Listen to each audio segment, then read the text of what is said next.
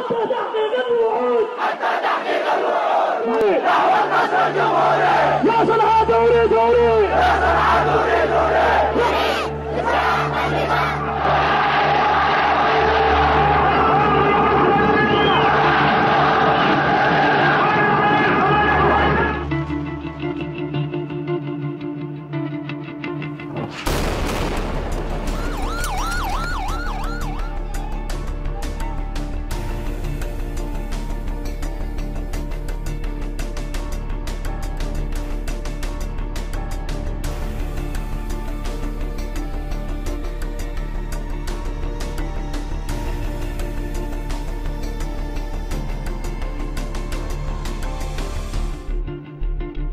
There is overloading the cases here.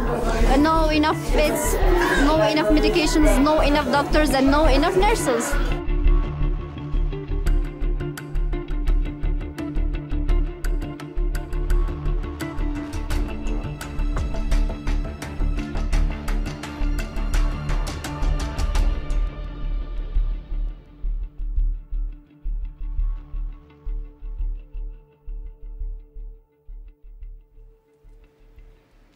Hello, I'm Rula Jebreal. I'm a journalist, author, and a foreign policy expert.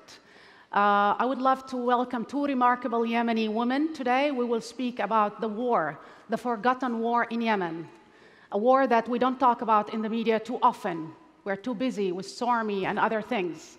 The UN last week said that the war in Yemen created the worst humanitarian crisis since the founding of the United Nations itself.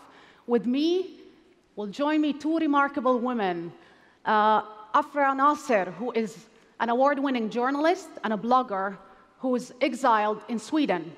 And here is a friend of mine who I actually admire her work greatly, and Bushra Aldukhainah. And she's wearing a niqab. She's wearing a niqab because her work, Yemen CARE, is under threat. They provide shelter for people, they provide food, they provide medical aid, but they're threatened because they work in the worst areas in Yemen. And I will start with you. You just flew from Yemen, and I know that you've been working so hard on the issue since the beginning. But also you have 2 master's degrees, and when you married your husband, you put as a condition to marry him that he would accept that you pursue your degrees. Is that accurate? That's absolutely right. Can you please tell us about the magnitude of the crisis in Yemen today? Actually, what's happening in Yemen is so difficult to explain for people living in this life and what's going on in Yemen, because it's massive needs and massive crisis. As you just mentioned, the UN declared that it's the worst crisis that is happening nowadays. You could imagine, like, out of 27 million people, 22.2 million are in massive need for different type of needs. They are in need of food, they are in need of clean water, they are in need of shelter, they are in need of health and nutrition, education. This is what's happening in Yemen. It's a forgotten war that is nobody talking about. Nobody knows what's going on in Yemen. Hardly some people know where Yemen is in the map. So what's happening here? We're talking about death of people, death of men and women and innocent children who had nothing to do with that. They had nothing to do with that. They just woke up, and sometimes they don't wake up just to find themselves in without any basic services of life, without food, without shelter, homeless, and might also have lost their own beloved ones. So, Bushra, you arrived, you managed displaced people, refugees, and you find yourself in that situation. Can you explain to us, please, in numbers, the crisis? The UN says that every hour, every day, actually, in Yemen, there are 130 children who died. There's 50,000 children who died since the beginning of this crisis. There's almost 2 million people who are in need of health care, and there's cholera. Can you tell us about these diseases that disappeared from our history, but there's outbreak of these diseases in Yemen? Let me start with my displacement story. When I used to work for CARE, I joined CARE in 2010, and when we were started to provide the humanitarian assistance to the people, providing education, clean water, food, and economic resources for them to empower men and girls and children as well. In 2015, I found myself being displaced by force. I had no choice other than to run after my life and to escape with my kid and my husband, and also look for my staff who were working in that area. We found ourselves like facing the same critical situation where displaced people are. I cannot forget that day when that feeling, the bitter of leaving home behind, leaving everything behind. My son was telling me, "Mommy, can I take my toys with me?" And I was like, "Yusuf, I don't think there's time for this. Let's just run for our life." There was no time even to pick my son's toys. I cannot forgive myself that I didn't even listen to him, because I told him, we're gonna come back. This is just, it's not gonna take more than 2 weeks, a month maximum. But what happened is we were never able to come back. And millions of people are not able to come back to their homes. They've lost their homes, they've lost their lives. We were displaced again to another place. I stayed with my sister, and then airstrikes were there where 2 family members died. And I had to witness this death.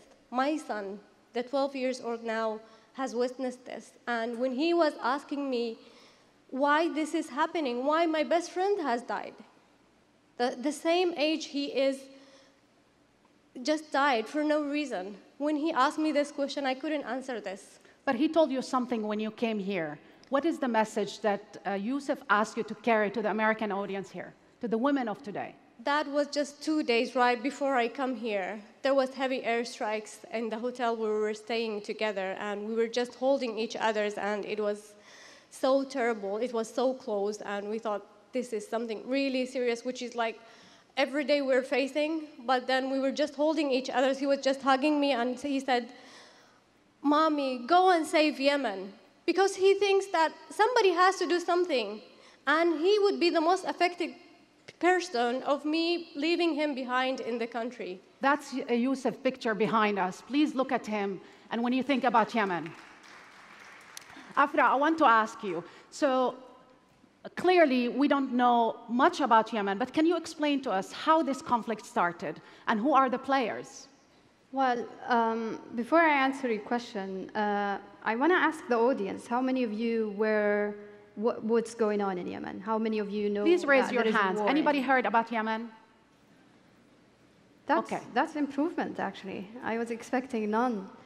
But coming to the US for the second time, and even working internationally, covering Yemen and speaking about the international aspect to the conflict in Yemen, I'm struggling myself as a journalist to pitch stories and publish, because not a lot of people want to know about what's happening in Yemen or publish something about the war in Yemen. Absolutely, Yemen is underreported. It's in comparison to the conflict in Syria or natural disasters. Yemen is not getting equivalent media attention, and also considering that it is the largest, the worst humanitarian crisis in the world today, it's not getting enough media attention.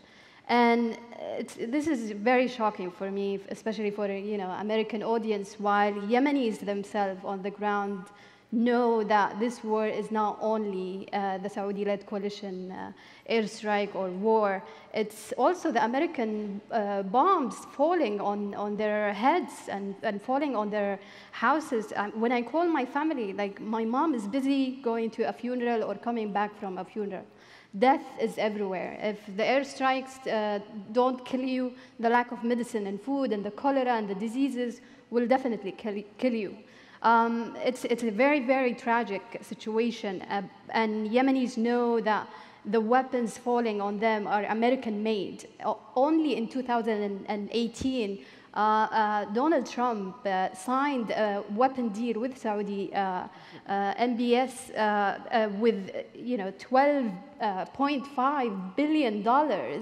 So actually, there are internationally banned weapons that were dropped in Yemen by the Saudi-led coalition that are reportedly by the reports from Human Rights Watch and Amnesty that are sealed with Western governments. So clearly, what's happening in Yemen is being assisted and supported by Western powers that are allies to the Saudi-led coalition.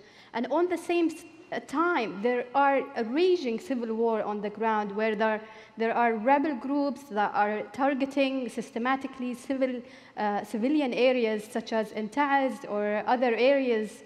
And it's, Yemenis are terribly suffering by all these sides. Yemen is literally under fire from multi-fronts. And nobody has nobody has to live in that situation. So the Saudi Crown Prince Mohammed bin Salman was here after a spree of kidnapping his own relatives in Riyadh. He came here. He was received by Donald Trump, by every elite group from Silicon Valley to Hollywood, celebrated with everybody. He's on the cover of Time magazine, and he's been called reformist. While he was defense minister, that was his signature policy. Can you tell us about how this forgotten war, underreported war, can be the juxtaposition between us calling this man who's leading that war and the blockade a reformist, and what's happening on the ground? It's actually thanks to such groups like Women in the World that are doing, and when it comes to the American civil society organization, they're doing a remarkable job in trying to challenge that kind of narrative. When it comes to the governments, I don't have any hope with, the U.S., the White House administration being, an ally to MBS and giving a green light of committing whatever MBS would like to commit in Yemen.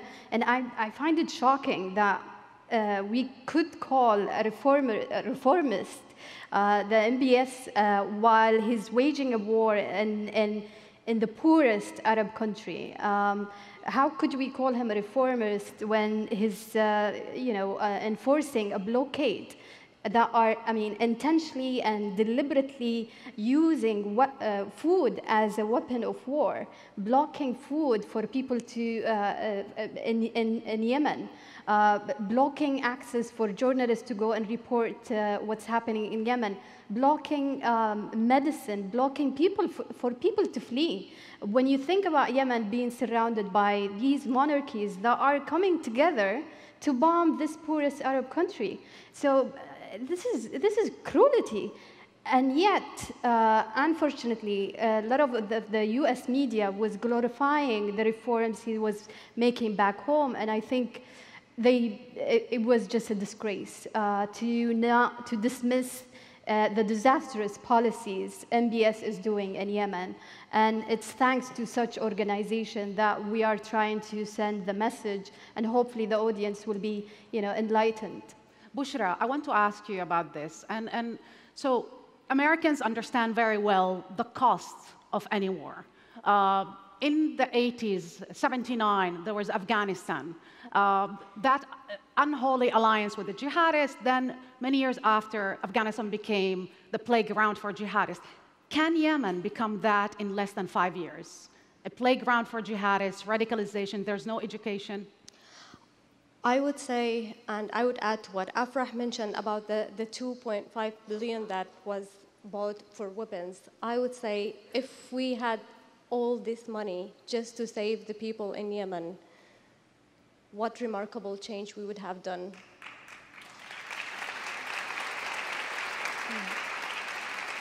And I'm afraid to say that from what I see in the ground, from the people I see and the people I work with and I assist back in Yemen, I'm afraid to say that Yemen is going to be worse than Afghanistan.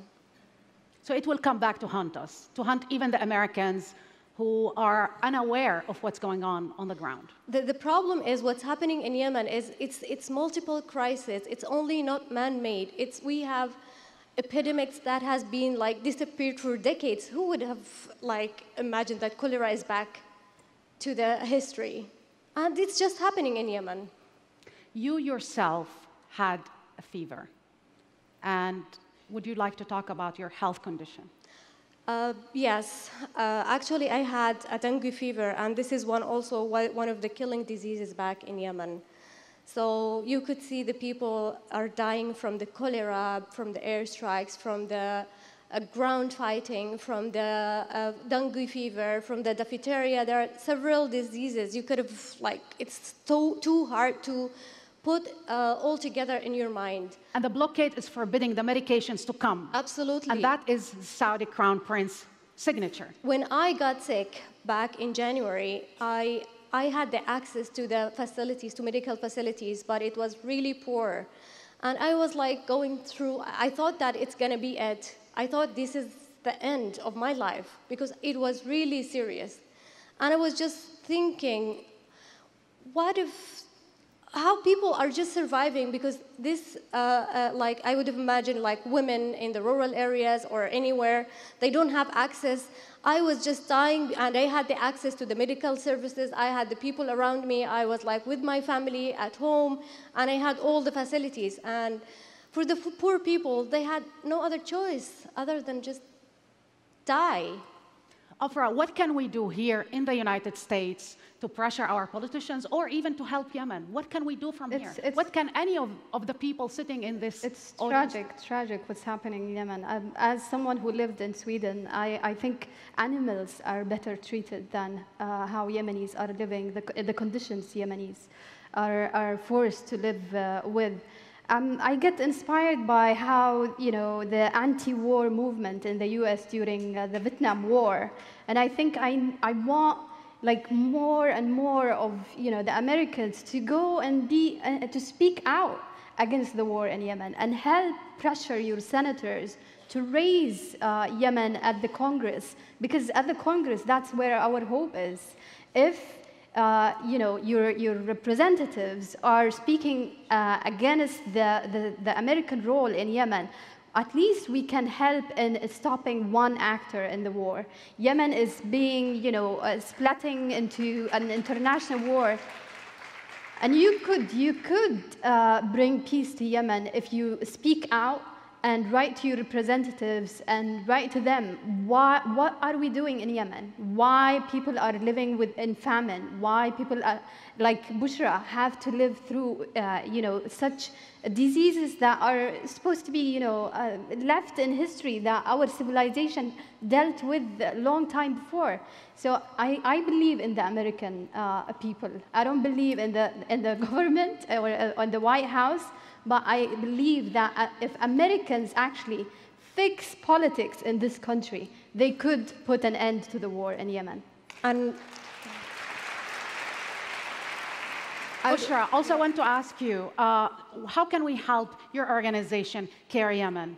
that's what I wanted to say. It's not only one thing that can be done to Yemen. There are many things that can be done to Yemen to help, like, stopping what's happening. I think peace is the first thing that we would call for, because within the funding organizations like CARE and INGOs who are helping the people in Yemen is not going to be enough.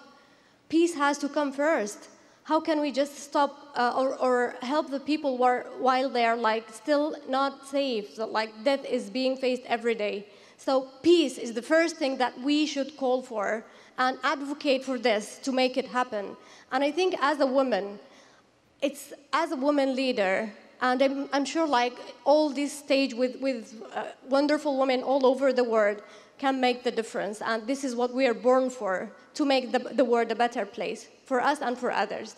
And I must say, while Mohammed bin Salman, the Crown Prince of Saudi Arabia, was in Paris after his trip here, human rights organizations are suing him for torture, for rape in Yemen, and for the use of weapons that are banned.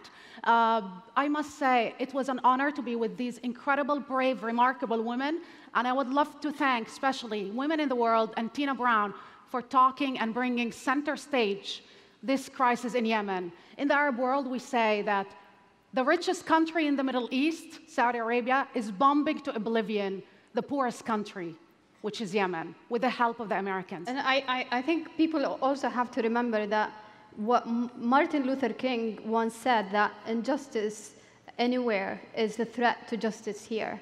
So protect justice globally. And bring peace to Yemen. One last word. One last word to you, Bushra. If you have to think about your son's future in 10 years from today, he's 12, when he will be 22, how do you see his future? That's a very difficult question, because I'm afraid I don't know where he's going to be if this is not stopping. I think if not, he's not dead. Hopefully somewhere else better. Thank you, Bushra, and I really commend your courage and bravery. Thank you. Very competitive. I know what I want.